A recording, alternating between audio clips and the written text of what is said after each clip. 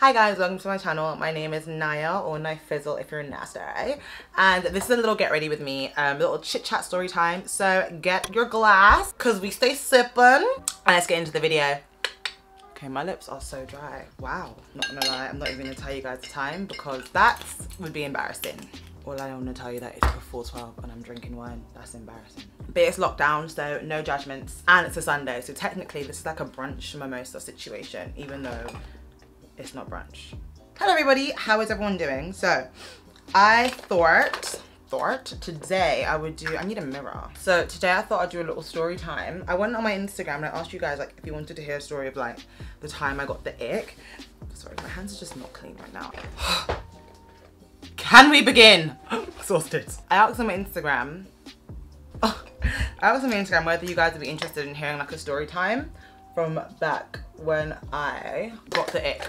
And you guys said, yeah, go for it, girl. So anyway, so today is a little story time of the time I got the ick. Now, before I even start, like, I feel like some people I feel like everyone knows what the ick actually is. But the ick is basically like when you are speaking to a guy and then you just get turned off by something really, really minuscule. I think it has to be minuscule. I think so. But something very, very like insignificant that you shouldn't be turned off by, but like you get turned off by it.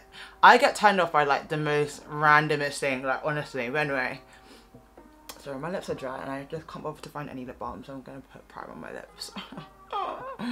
But ghetto. A long time ago, I must have went out with a few friends that I used to work with, and yeah, we went out to the club and it was really, really fun. It was one of our friends' birthdays. So I went to the club and it was like a lit night, like everyone was turning up.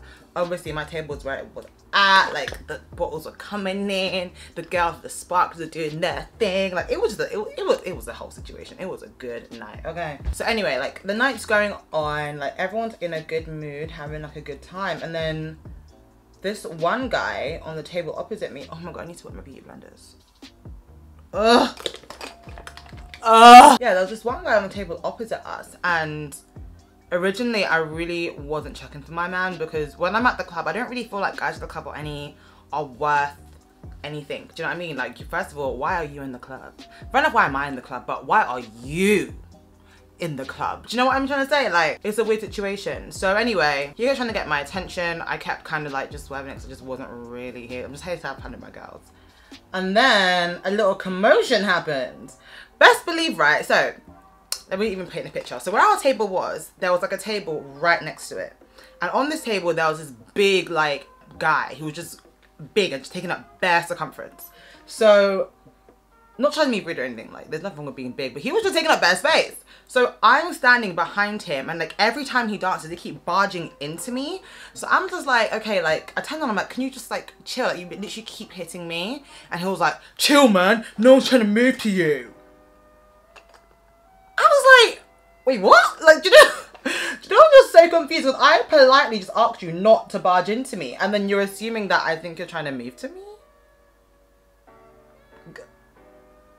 The audacity. So anyway, I like flipped my switch. By the way, I'm drunk. And when I'm drunk here, I'm just on crutch. I don't even know why, like, because I can't fight no one. Okay, I can't fight. But I am ready to fight. Like, I'm ready to square up. And obviously, he must have paid for his table. So one of the guys, obviously I'm a black woman getting rowdy, so obviously I'm looked at as the aggressor. So one of the guys who like is like a table, really people that take care of you when you're on the table. He like pulled me to the side, like takes me outside, and he was like, "Are you okay? Like just calm down." Da da da da. And I was just like, hold on a second, how is he gonna talk to me wrong? Anyway, whatever. So anyway. The guy that kept trying to talk to me throughout the night, he obviously saw the commotion. So he came outside to check if I was okay. I was like, yeah, I'm fine. I'm just going to go home because like, I'm just like, this just ruined my vibe. And he was like, no, like, don't go home. Like, stay. Don't let him like ruin your night. All of this stuff. Yeah, all of this stuff. So I was like, okay, fine. Like, it's actually true. Like, I shouldn't go home because of this actual heifer. But towards the end of the night, he was actually really nice. So that I feel like he realized that he was in the wrong. He was like, oh, like, do you want some of my drink? And obviously I'm thinking, no, I don't want any of your nasty ass guilt drink. But you know, he felt bad. So that night kept going. And then obviously I was with this guy that helped me and made me feel like better. So you kept speaking to me or speaking, da da da da. We then exchanged phone numbers because I was like, do you know what? Like, you were really nice for coming outside and checking on me, whatever. So My mistake. So the next few days after that, like we were messaging back and forth. I'm a big fan of FaceTimes. So like if you FaceTime me, okay. So then he just started like randomly FaceTiming me. I was thinking, okay, I like the confidence. Hi. So we and him started FaceTiming a lot, whatever. And he was like, oh, like, do you want to like go for a meal? I was like, okay, like, why not? This is bearing in mind after like I finished shift at work. But his car had broken down. He was like, oh, like, would you mind like coming to grab me?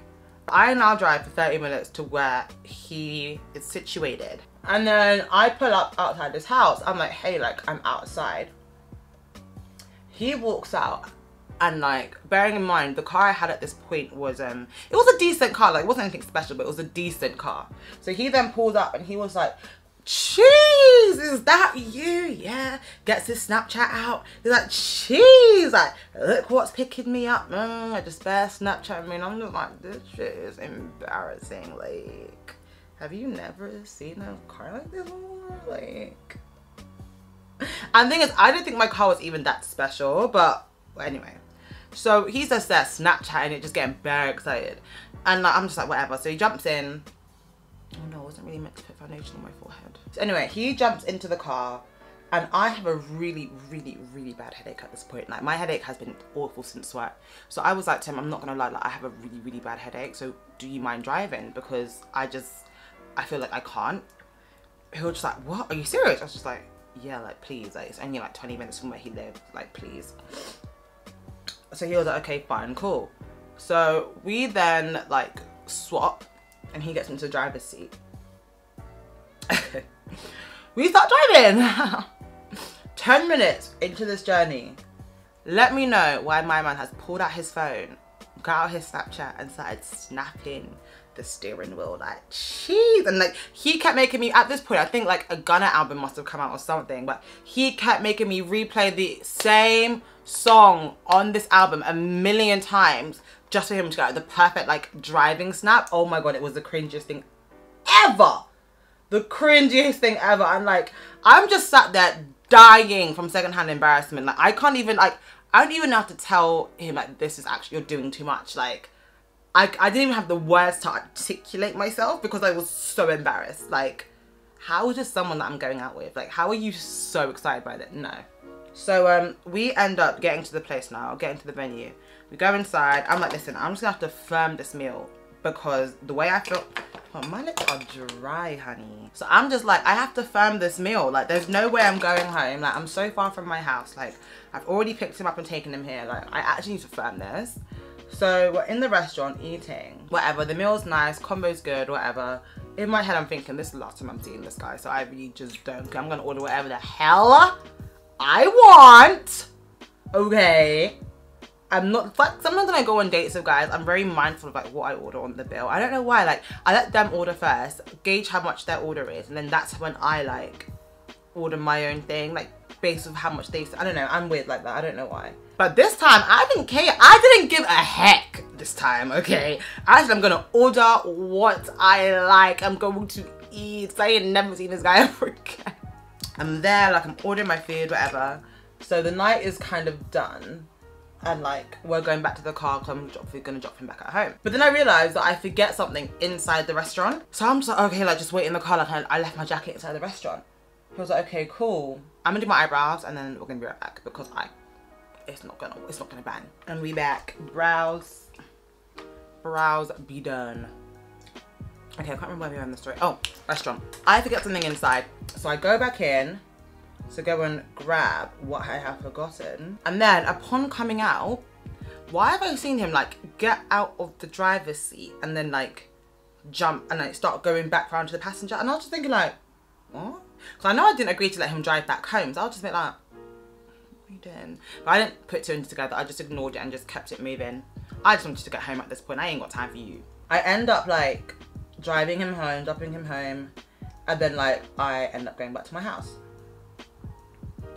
So, I go back to my house now, I go onto Snapchat, and let me know why this guy has uploaded something to Snapchat with a picture of my steering wheel, and under the caption it said, if you owe me money, I need it paid today in full.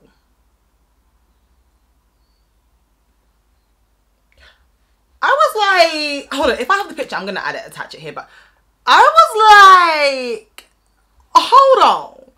We're not gonna act like this is your, we're not gonna act like this is your car. Are you gonna act like this is your car? Like, is this what we're doing? No. Like, no. Like, no. Like, the embarrassment, the second-hand embarrassment I had, I wanted to throw up. I swear, after that, I could not even speak to him ever again. Like, I did not speak to him again. He would message me, I would just ignore it, like, and I feel bad because I just ghosted. But at the same time, like, how do you tell someone that you have embarrassment by his excitement? Like how does that conversation even come about? And for me, it was like, I can't even tell you that your excitement was embarrassing because I feel like you don't think it's embarrassing. Like, how are you not embarrassed by yourself? That's my question. At some point, I had to tell him why I ghosted. So he must have hit me up on my birthday, like, oh, happy birthday, whatever. And I was like, do you know what? I'm feeling festive.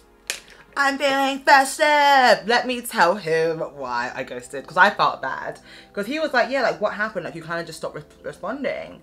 And I was like, do you know what? I'm going to be honest. Like, I just found it really embarrassing, like, how excited you were about, like, things that I had. Like, this sounds so bad. This sounds really bad. But, like, I just find it a bit, like, embarrassing how excited you got over small things. Like, to me, like, I want a guy who's these things, not like these things are natural to them, because obviously nice things are new to everyone. Like, even to me, like, having nice things, I'm not wearing any of my necklaces. Like I was saying, like, I don't mind that you get excited by nice things, because obviously nice things are new to everybody. Like, I didn't grow up with nice things, you know what I mean? So, like, having them is exciting. But for me, the way I envisioned my life, like, one day I'm gonna be on a private jet, okay? I'm gonna be on a red eye.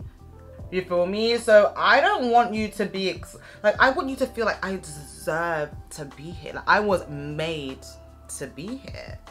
You feel me? Like, that's just how I view my life personally. And I just feel like that's how other people should view their lives personally. Because the excitement was just too, it was just too embarrassing. Like, I can't. But I don't know, maybe I was just being extra.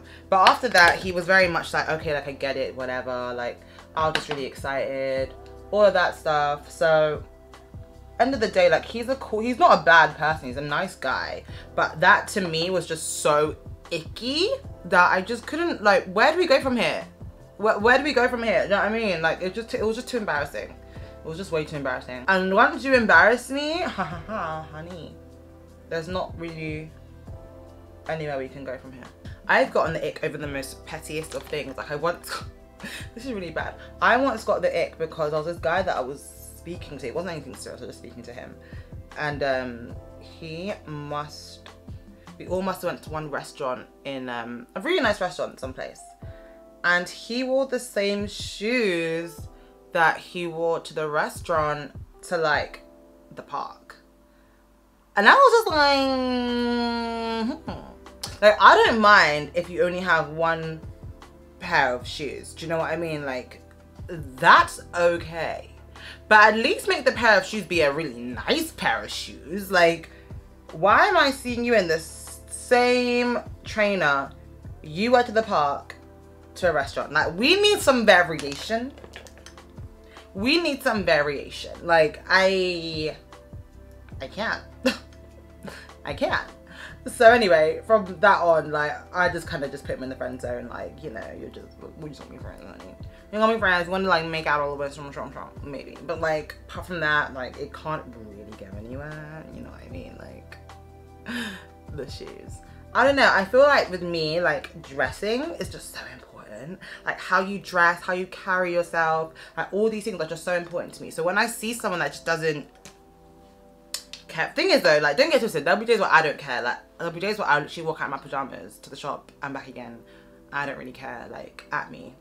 Literally at me. But I don't know, I just feel like there's a time and a place. Like, certain places you just need to step your pussy up. Like, step your pussy up. You feel me? Like, just certain time, you just gotta step it up. Like, I get it. Sometimes you're just not bothered, but just sometimes you gotta give me a little shot.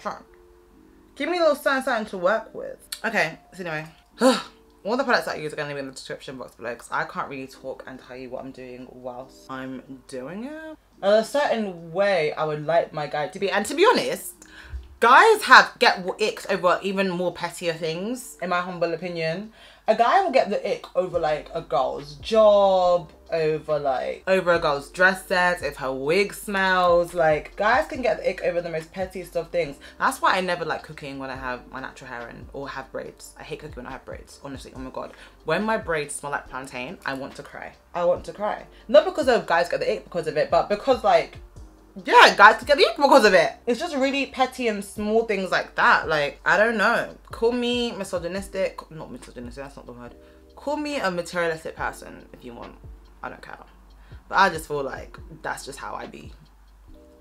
I don't want to see no one wearing the same shoes, the sexy fish, to the park. Okay. Oh my god, so I need to update you guys on my life because so many things have been happening recently. Like, I feel like I've really fallen off this whole YouTube thing purely because I feel like nothing interesting is really happening. So it's like, it's difficult for me to like film when there's like nothing is happening. Like, nothing is happening in my life. Like, I'm doing my masters, I'm like going to uni, we're in lockdown. Like, there's nothing really exciting happening. And what's annoying is I actually had a holiday booked for this Monday coming, but by the time you've seen this, it's probably the Monday gone. This Monday gone, I had a holiday booked and I wasn't able to go, obviously. Oh my god, I've lost so many lashes. Obviously, because of lockdown. So like, people don't understand how badly, and like, I feel like as human beings, we need to be able to travel. Like, we need to be able to explore and see new things. Like, being in the same space for as long as I've been in this country for doesn't even feel humane. Like, being in this country for as long as I've been in it for is just, it's so unnatural to me. I used to literally go on holidays twice a year, at least. This is the longest I've probably been in the UK in one sitting. Like, I really wanted this trip to happen just so I could get some inspiration and just feel something new. And it wasn't anywhere crazy. It was only Malta. That in itself was enough for me. Do you know what I mean? Like, I was gonna go on the Game of Thrones tour. I was gonna visit all these like historical landmarks. Like, I planned to do so much in my trip there. Like, I made a whole itinerary. I packed my suitcase. With the intention that I am leaving. I'm leaving. And then Boris, with his fat self, just came and tried to talk his nonsense on the news. But like, I've just been so upset about it, honestly. I've been so upset and just been so down about the whole situation. I feel like I'm just trying to not think about it too tough, because if I think about it too much, I'm actually going to get sad and I might even cry. Then I'm going to cry about everything, so that's not even a surprise. So I'm just trying to focus on the positive things. Like, honestly, putting on makeup today has made me feel so good. It made me feel so good. I just feel like myself, even though it's just makeup and I shouldn't rely on makeup to feel normal, but there's just something so nice and just baking your face, putting it together. By the way, guys, oh my god, sorry, little makeup thing. I'm obsessed with this Tammy Revolution palette. Like, I absolutely love it. I absolutely, like, do you see that? It's so inexpensive and it just does what it needs to do. I think it's like the perfect blusher for dark skin, because it's very pigmented. Like, you can see that, you know, and it just gives you this nice warm sun-kissed look, and I just really love it.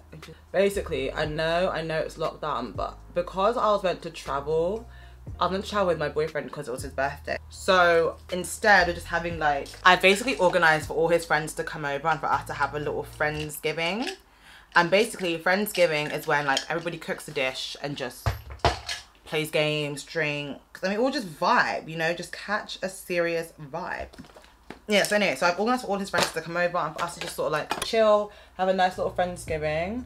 So he's just like, you don't need to dress up, like it's just gonna be me, you and my mum, like you don't need to do anything, but he doesn't know. So I'm really trying to rush my makeup so I can just start cooking. What time is it? I don't even, well, actually I don't want to know because it's gonna stress me out. So I got him the cutest gift. So like, he is the most unorganized person, not unorganized, but he just lacks organization skills, and a lot of those at that.